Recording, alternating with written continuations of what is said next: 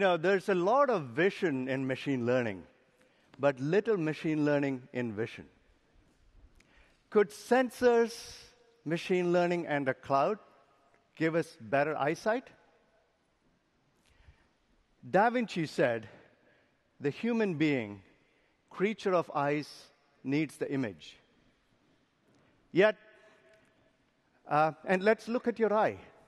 It takes in 75% of all you perceive. It sees 7 million shades of color, 10 million shades of light.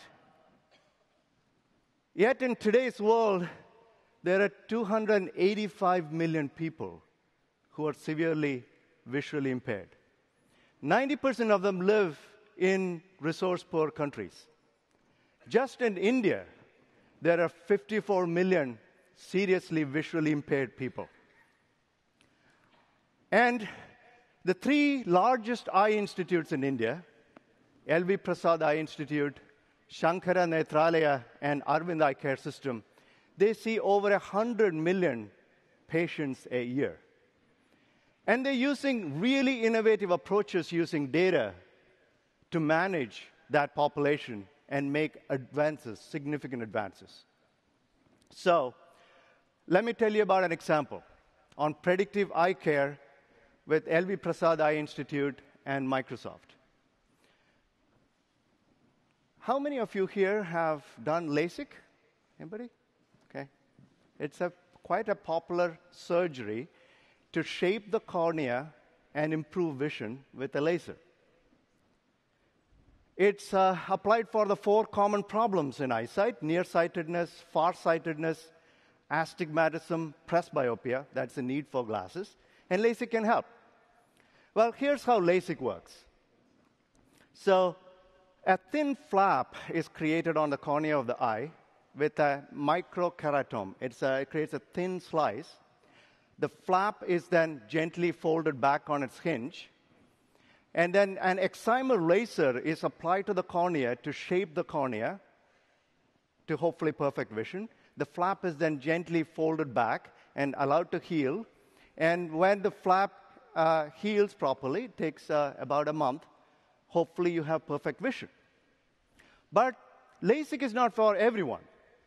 It's high cost, potentially no improvement, possible complications.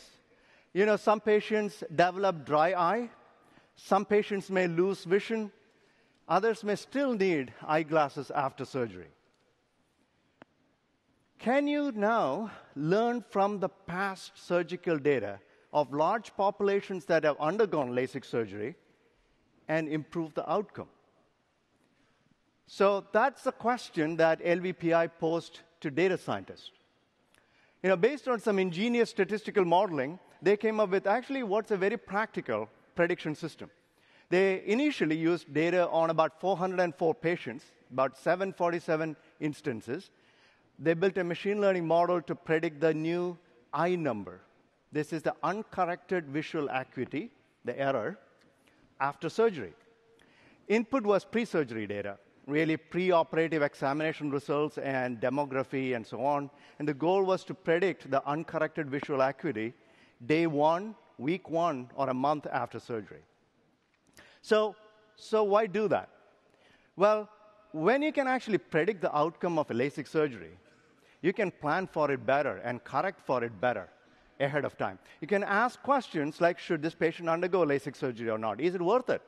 What's the most promising type of laser to use for this particular surgery?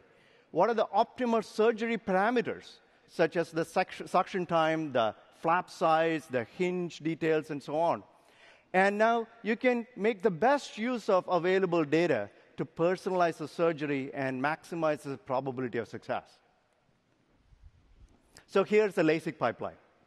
From historical data, you extract a collection of features. It can be age, gender, uncorrected visual acuity before surgery, the visual acuity with glasses, and so on. And then you build a machine learning model. Machine learning model predicts the uncorrected visual acuity in patients who have undergone the surgery, and it fits that function. And then once the models are trained, you put that in a web service that's hosted in a cloud, And then clinics from all over the world, all over India, then can call into that web service for each patient with the patient's own data and get personalized estimates. And that can then be used to optimize the surgery.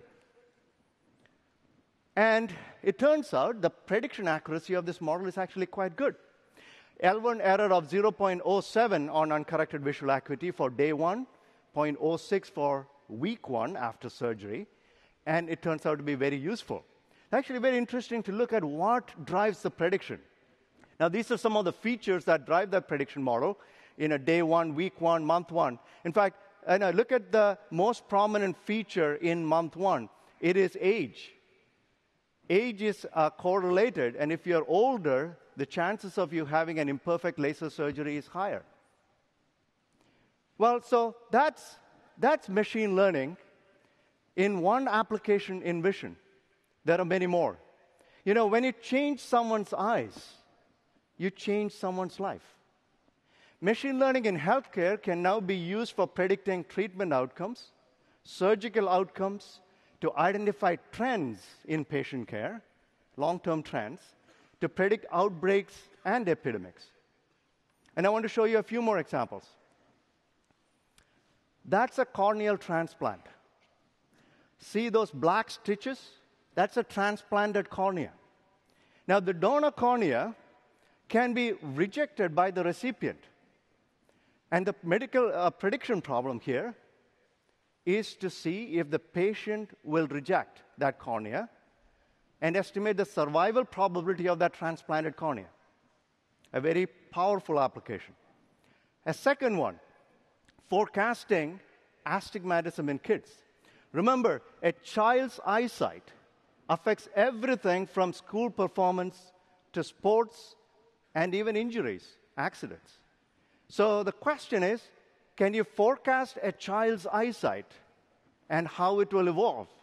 So LVPI, the same institute, has analyzed data for 114,000 instance visits by 51,000 patients and have models now to forecast astigmatism up to 2 years in the future.